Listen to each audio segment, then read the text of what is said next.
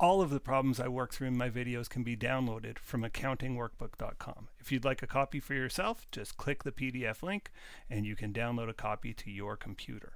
Also found on the website are links to all of my accounting videos, not just the ones here on YouTube that are publicly listed. They're also members only videos. About 40% of my videos are free and open. The other 60% are for members. If you click one of the members links, it'll take you to a page that looks like this, says members only content. If you'd like access to that content, just hit the join button. Okay, let's jump into the problem. Let us take a look at problem 5.2a. This has us comparing a traditional costing system, that's one that uses one overhead rate to kind of try to catch everything, with an activity-based costing system, that's one that uses several activity rates, several overhead rates to try to capture what's going on with our overhead. Remembering the whole point of this exercise is we know our material, we know our labor, our overhead has to be estimated. Activity-based costing ought to yield a better estimate than just one plant-wide or company-wide overhead rate. Okay, let's read on.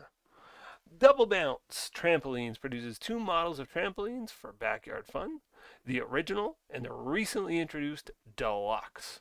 The Deluxe model introduced several safety features that were intended to scare overly protective parents into upgrading.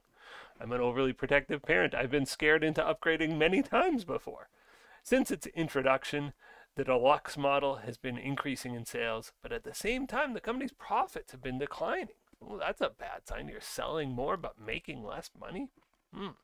The CFO believes the company's traditional costing system may be to blame. That is often to blame in this type of circumstance. Currently, the company uses direct labor hours as the basis for applying overhead. Okay, so they're using a predetermined overhead rate like what we learned back in chapter 3 and we've been sort of using going forward, and that's our estimated MOH divided by our estimated direct labor hours, in this case, to get our predetermined overhead rate. And we know our estimated MOH. The company estimates it'll have $600,000 in overhead. So I know it hasn't asked for this, but I've seen enough accounting questions that I know that this is where things are headed, and your radar should start to perk up when you hear about a predetermined overhead rate. Direct labor hours is the basis for applying overhead. When I see that word, I get kind of triggered that something is coming. The following cost data is known. Materials, $50 an hour. For the original, or not $50 an hour, $50 a unit for original, $75 for deluxe, $10 per hour for the original. So obviously just working backwards here, the original takes 2 hours and the deluxe takes 3 hours because it's $30 and it's $10 an hour. So 2 hours for original, 3 hours for deluxe. Now I'm kind of thinking ahead here and I'm saying, well, if I know it's 2 hours, 7,000 units, my total direct labor hours is 14,000 DL hours, and my total direct labor hours here for deluxe is 6,000 DL hours. So my total DL hours is going to be 20,000 DL hours. I needn't have gone through all of that because it's given down here, but some questions might be looking for that number because I needed to know my estimated direct labor hours. I hadn't seen it so far, so I can work backwards here and calculate it, but some questions it'll give it to you, some questions you might have to do a bit of digging. So I just wanted to show you it was dig upable. I don't know if that's the right word. We could uncover it in the data. Anyway, estimated overhead divided by the estimated direct labor hours here. $600,000 divided by 20,000 direct labor hours gives us a rate 600,000 divided by 200,000 of $30 an hour. $30 per direct labor hour. Okay, so we've gotten our predetermined overhead rate. Reading on, the CFO wishes to explore an activity-based costing system. Of course, material and labor, we kind of already know, and we can be pretty confident in those numbers, right? They're going to be the same no matter what system we use. They're just use the actual numbers. Overhead, though, we've got to estimate, and he's saying, or she is saying, do we have a name? No, we don't. So he or she is saying we have to apply overhead, and why not try something that might be a little more accurate? Because I'm feeling like our numbers are shaky here. Activity-based costing may be the solution. And so they have a bunch of estimated overhead. Again, it adds to 600, just the same number as above. And we're going to, rather than using one overhead rate, we're going to use several. We're going to use 3 different overhead rates. And in fact, when I see this, I get pinged to say, oh, I'm going to need an activity rate, which is just our estimated overhead divided by our total activity of each activity. In this case, our labor hours, receiving reports, and tests. So 100,000 divided by 20,000 is $5 per direct labor hour. That's our activity rate for assembly. For receiving, $200,000 divided by 4,000. It's $50 per receiving report. I guess they've just called it report, but receiving report. And 300,000 divided by 1, I can do that in my head. It's $300 per test. Okay, so we weren't asked about this, but I just, again, it's like one of those reflexes. You see it, you go, I'm going to need this at some point, and I'm sure that's going to come in handy later. Okay, let's read on. Under the traditional costing method, compute the predetermined overhead rate. Aha, we've done it. We've answered that portion of the question. It's $30 an hour. And it says determine the unit cost of each product. Okay, we haven't done that, so let's solve that. So A, the predetermined overhead rate is, did we say $30 per hour? We did, $30 per direct labor hour.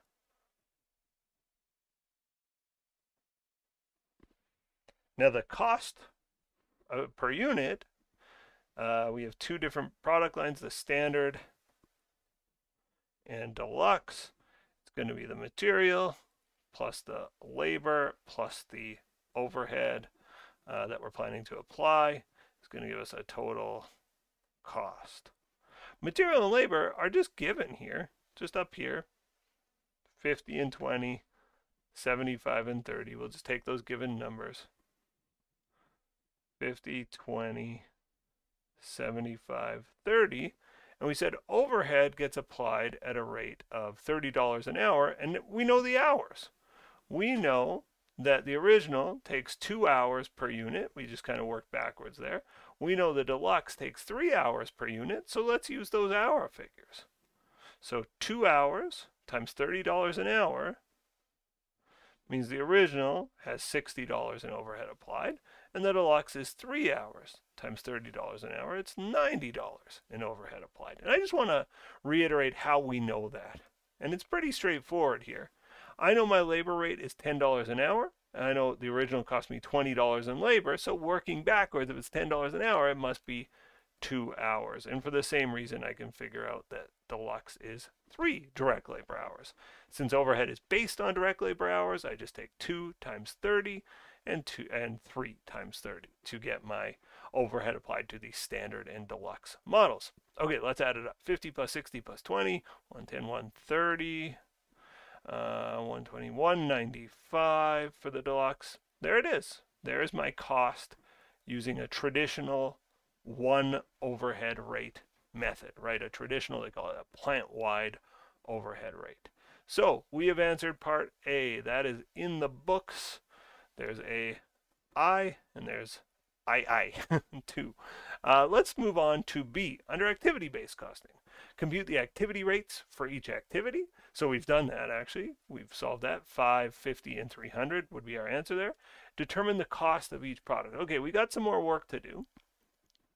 What we have to say is, given those activity rates we've computed in part B or whatever it was, given these activity rates, how much overhead needs to fall on our standard model and how much overhead to fall on our deluxe. So I'm going to say MOH applied. We'll do it on our standard and we'll also do it on our deluxe. So our overhead applied to our standard, I just say it's $5 an hour, and we used 14,000 hours for our standard. So 5 times 14,000 gives me $70,000. For the deluxe, 5 times 6,000, that's $30,000. $50 a report for our reporting, or for our receiving reports. 2,000 and 2,000 means it's going to be 100,000. 50 times 2 is 100, so 100,000 and 100,000 is just the same for both. And last, $300 a test times 200 tests. I think that's $60,000. $300 a test times 200 tests. Yeah, that is 60,000. And 300 times 800 is 240,000. We add that together, we get our total overhead to be applied to our standard and to our deluxe. So 70 plus 100 plus 60 is $230,000 in overhead going on the standard. 30 plus 100 plus 240, 340, 370 lands on our deluxe model. Now that's our total overhead cost. We're interested though in material plus labor plus overhead per unit. So I want to divide now by the number of units. And I'm planning on making 7,000 units of the original and 2,000 units of the deluxe. So I'm just going to divide them. So I divide by the number of units. And we did this a couple times in previous problems. So if you're feeling like a little shaky, I would go back and view those. And what was it? 2,000 units for the deluxe. And we're going to get our MOH per unit, which is kind of what we've been after, because material and labor are easy. They're just given. So it's the overhead per unit that's kind of a bit of a pain. So 230 divided by 7, 32.86, $32.86 per unit. Remember, this is a bit of an estimate here, so it's, I mean, we want it to be close to accurate, but it's never going to be perfect. Divide this by 2,000, 370 divided by 2,000 gives us $185 per unit for the deluxe. Okay, let's figure out what our products cost. We did it for traditional costing method. Let's do it for the activity-based costing. So again, I got my standard, I got my deluxe, I got my material, labor, and overhead, and I know material plus labor plus overhead equals the total cost of the product. And the material and labor are just the same. Doesn't matter the method we're using here. 50, 75, dollar signs at the top, 20, 30. But now the overhead, I just computed overhead per unit, $32.86 for the standard and $185 for the deluxe.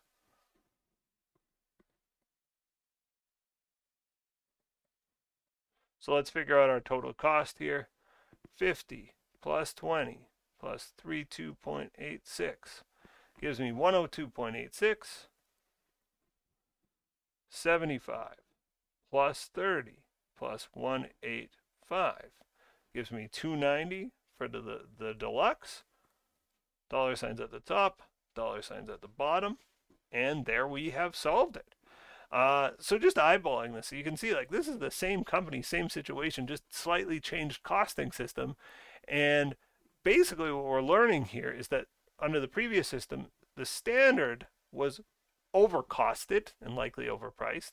The deluxe was way undercosted and likely underpriced. And does that explain how we might be losing profitability? I think it does, right? If you don't understand your costs very well, you could be mispricing things and you could be making terrible mistakes. So compare and comment on your answers from part A and part B above. Okay, so for this one, the way I like my students to do this is to actually use a pretty specific sentence. I want to say, under traditional costing, standard units are, what are they, undercosted or overcosted? Well, under traditional costing, they're 130. A more accurate reflection would be more like 103. They're overcosted. They cost too much. So they are overcosted by, what is that, $27.14. And deluxe units are under. Now, if one is over, the other is going to be under for sure, just the way this works. Deluxe units are undercosted, and again, by how much? It's $95. And again, that's per unit. Okay, so comment on it. Well, the comment here is, it's not a surprise they're having issues, right? If you thought your thing cost $200, and let's say we're selling it to customers for $250, you're like, okay, that's 25% markup. That's pretty healthy margin. All right, we have a 25% margin on our product. Well, it turns out, if that's what we're selling them for, we're losing money. This is a bad idea. So they're selling more and more deluxe units, but they're losing more and more money. Tells me they got a costing problem and likely a pricing problem too. So that is no surprise based on the story that was told in the question. Okay, moving on to part D. Part D says, if ABC produces more accurate cost data, why is it not more widely used? I just want you to contemplate, it seems like it's better, right? Like certainly here it gave better results, and we realized our costing system was all screwed up, and ABC gave us better cost data and kind of shed some light on why we were having some problems. Why don't all companies use ABC? In fact, why is it just a real minority of companies? Very few companies use activity-based costing, and the reason is pretty simple. The data you need to gather is way, way more. And for lots of companies, it's just not worth it. There's a huge cost benefit to, if you are gathering data for the traditional system and you gather DL hours, well, as the accountant or as working in the accounting system, in the accounting area of the company, you're already gathering the direct labor hours because, your employees are putting in time cards and you got to pay them. So you have that number just easily at hand. Now, maybe you don't have the number of tests or receiving reports as easily at hand, and you got to apply them to standard and deluxe.